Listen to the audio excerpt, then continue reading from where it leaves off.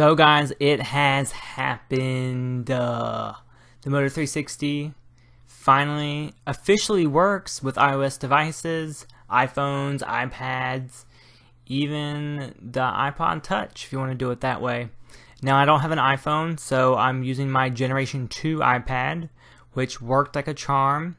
All you do is just download the Android Wear device from the App Store. It's very hard not to say Play Store because I deal with the Google devices so much.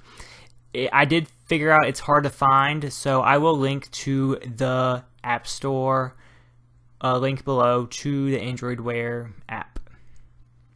Now you're going to download this on your Apple device, of course, and then you basically just want to reset your Moto 360 or other Android Wear device to start the pairing process. You can't pair the watch unless you've reset it. That's the downfall to Android Wear, but that's a whole nother video. So basically, after you get the pairing process set up, it gives you a code. You type the code in. I don't care if you know what the code is. It's irrelevant until after the pairing's done. You're not going to hack into my computer with the code or anything, or at least I hope not.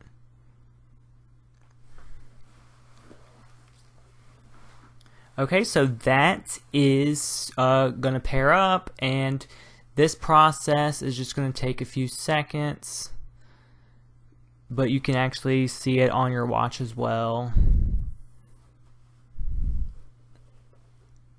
And I'll speed it up for you.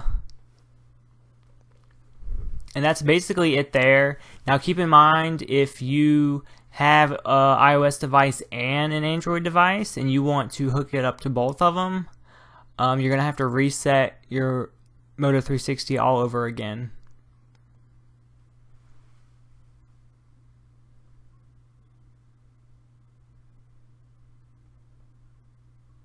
And we're basically done now. There's like a few things you have to do, like if you want a Google account, you can sign into that.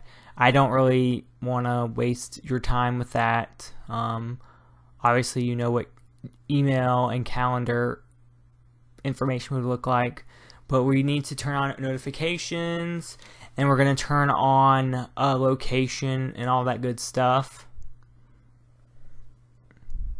And you have to also give access to your calendar. Now the Android Wear app isn't going to be as advanced as the ones that you would see on Android devices. It's kind of like a slimmed down version.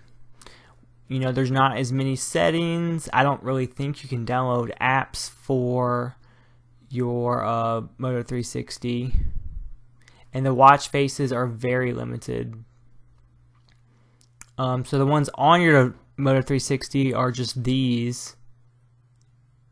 And then once this gets in focus, I'll show you the ones on the iPad as well.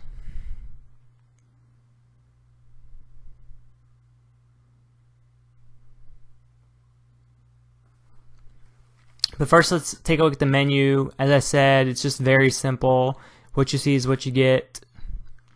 And then here are the watch faces. If you click more, you can see all of them.